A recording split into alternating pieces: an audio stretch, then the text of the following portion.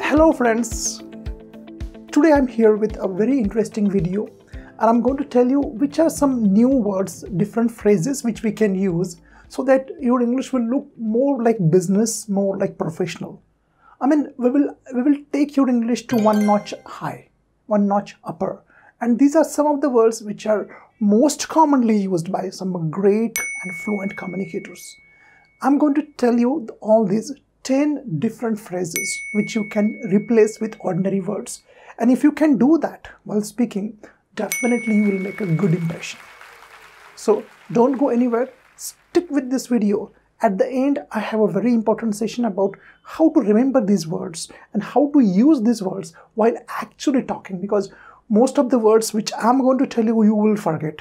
But I have a unique method for this which will help you to memorize those words and use them at the right place. Let's jump in. Well friends, as you can see here, I have said corporate or business communication. Many a times we use ordinary words and they just are been like a cliche. I mean, they are used by everyone very frequently. Why not to upgrade ourselves and use better words? So here I'm going to tell you, but I want you to think. I'm not just going to come and tell you. I want you to think, guess the answer so that you will be actively involved. If I'm just passively speaking, you will watch my video for a couple of minutes. I don't know, some of you may have even left the video also.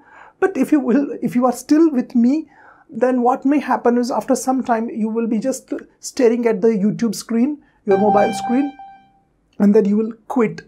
I don't want that. I want you to involve in this video. Okay, so these are some of the words or phrases which you can use. So let's start. Here I go. First one is here. So as you can see here, the word is very sincere and hardworking. Suppose you want to explain someone that he's very sincere and hardworking, but everyone uses that. Instead of that, which word you can use? Guess it. Yeah, I said guess it. You can use a better word which will look more polished, which will look more advanced, which will look more professional, more attractive, which is the word exactly. And the word is diligent. You can use this word diligent. Okay. Oh, well, now this is not over. The next step is there. You have to use this word in a sentence, a proper sentence. I will use it, but in the comments now, I'm going to give you one word. You have to use this word in a proper sentence in the comment and let us have healthy discussion whether the word is properly used or not. I want everyone to discuss in the comment so that we can actually see how this word is used. Come on. Okay, I will make a sentence. I think Sachin works very diligently. I don't have any complaints against him. Right? So this is the way I have used. You also try. Let's jump in now. The second word. Here we go. Again, I'm going to share the screen. The next word. Think about your answer. Think which will be the answer. Pull your strings. Pull your strings. Make your brain think about this. And then only I'm going to display or disclose the answer. The word is a talkative or a person who is excessively talkative person. So what is that person called? Well, think. Here I go. The person is called as outgoing or extrovert. All right. Okay. So how we can use this in a sentence? Come on, use it. You can say that, well, I'm not a kind of outgoing person who loves to mingle with people. Yeah, I done it. Your turn now. Write in the comments. Second sentence from your side. Yeah. One more important thing, no negative commenting. Okay, if someone has constructed a wrong sentence, you should not negatively comment that person. You should help that person. Okay? Yeah. Third one now. Here I go. The word is smiling after achievement. I mean, of course, after you achieve something, you smile. And what do we call that? What do we call that expression? When someone is smiling, we say, oh, he was very happy when he achieved. Well, this is commonly used. Why not to use a better word? Why not to use the word, he was beaming with pride? What was your guess? Same, no? Well, how many of you got it correct? Show me your hands. I know you can't do that. But write in the comments, how many of you got all these things correct, all the words correct? Okay, so make a sentence now. Well, I can make it like this way, that after securing 90% in his exams, I saw Rahul beaming with pride. Not Rahul also, his parents also were beaming with pride. Of course, parents are more proud of their children than the child itself. So this is one word. Okay. Okay, let us move forward. Now the next one. Here we go. Overcoming difficulties and moving ahead. Overcoming the difficulties and moving ahead. Now here we usually say that, well, he's very hardworking and he has overcome many difficulties. Or we can say that he's a never give up person. All right, but can we use a better word? How he has moved ahead? How he has moved ahead, I'm asking you. Okay, so how it can be explained? We can explain it as forged ahead.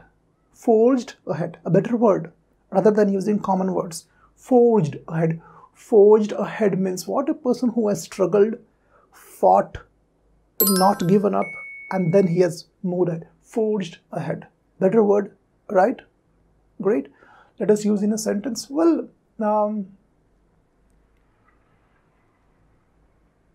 despite of all the difficulties, Mr. Amitabh Bachchan forged ahead in his career. And I love Amitabh Bachchan. How many of you love Amitabh Bachchan? Write in the comments. I love him. Because not only because of his acting, but he has really forged ahead in his life with a lot of struggle.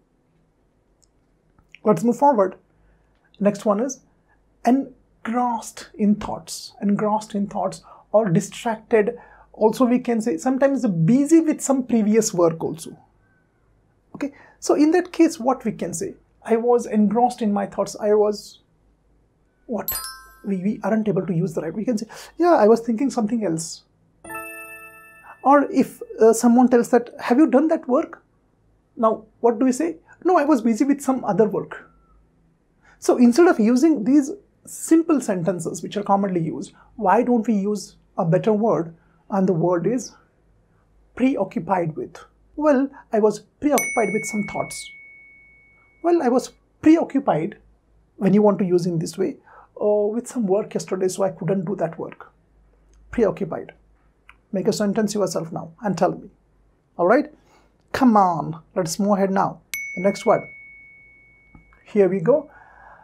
Difficulty or hard problems to handle. There are certain problems in our life which are very difficult to handle. They are hard problems. And what do we use? We say, that was a difficult problem to solve. Hard nuts to crack. We say, no, something like this. So instead of that, what better word can be used? And the word is here.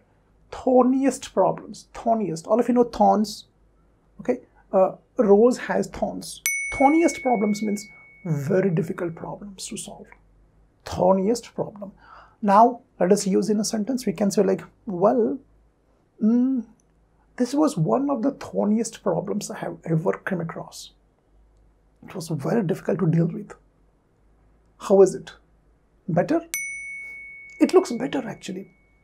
See, when I said that when you are using better words, you look more beautiful, you look more handsome, you look more advanced. That's magic of English language.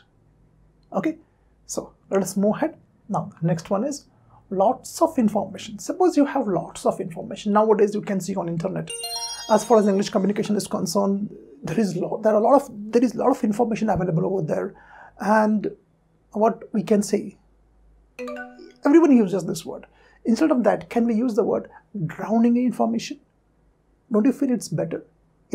It's more attractive, drowning in information. We can say, nowadays we are drowning in information. It is too much and we don't know which one to take. Better, right? Come on, you also do it. Let's move forward. All right, here we go. Quickly go through it. We say that quickly just go through this document. So instead of using the word quickly go through it, can we use a better word? And yes, I found a better word while reading a book, and I have jotted it down, and this is here. And the word is quickly breeze through it. Quickly breeze. All of you know the breeze. Breeze means that air which comes, that's a breeze. Quickly breeze through it means quickly move through it. Breeze through it. Better word. Looks better. More attractive. Use it. Okay. And high pace. High pace means speed. High pace.